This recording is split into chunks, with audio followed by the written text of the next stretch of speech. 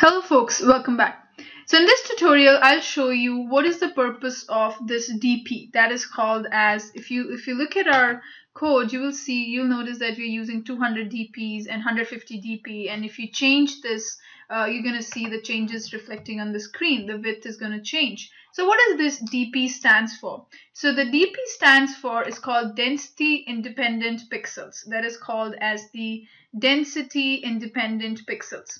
Now it is like a unit of measure. Just like we have meters and centimeters, similarly we have something called as the DPs to measure the images. So for example, now if I say 2 pixels by pixels, if instead of using a 2 DPs, if I say 2 pixels, now what's going to happen is in a lower resolution device, what's going to happen is this whole thing will be used. So the image will look like 2 pixels is going to be, it's going to block this one.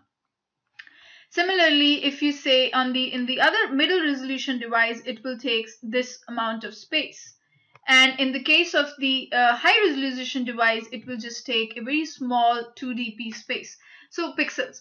So because it's taking 2 pixels in each of these devices, so we don't want this to happen. We don't want that in a high resolution device our image should look that small, or in medium it should look this small, and in lower it's fine because we said 2 pixels by 2 pixels here. So we don't want like this. We wanted that no matter what kind of image that we have, I wanted to make sure that my image looks reasonably okay size in all these different resolutions. So then we come up with something called as the DPs, which is called as the density independent pixels. Now what do you mean by this? So density independent pixels means that it will, since it has 2 dp by 2 dp, that's what we're going to say. Let's say we say it as, here we say it as 2 dp by 2 dp, means 2 dp in length and the width. So what's going to happen is it's going to take half of this. So this portion is will have the image will cover this one, the whole area.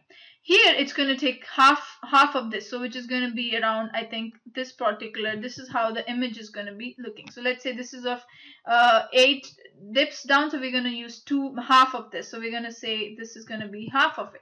Similarly, in 2 dps, the 2 dp by 2 dp is again going to take this 2 dp. So no matter what is the image as image size in all these different devices, it's going to take a reasonable amount of 2 dp. So it's going to be half of this you can take. Okay, so this is half of this, the whole thing.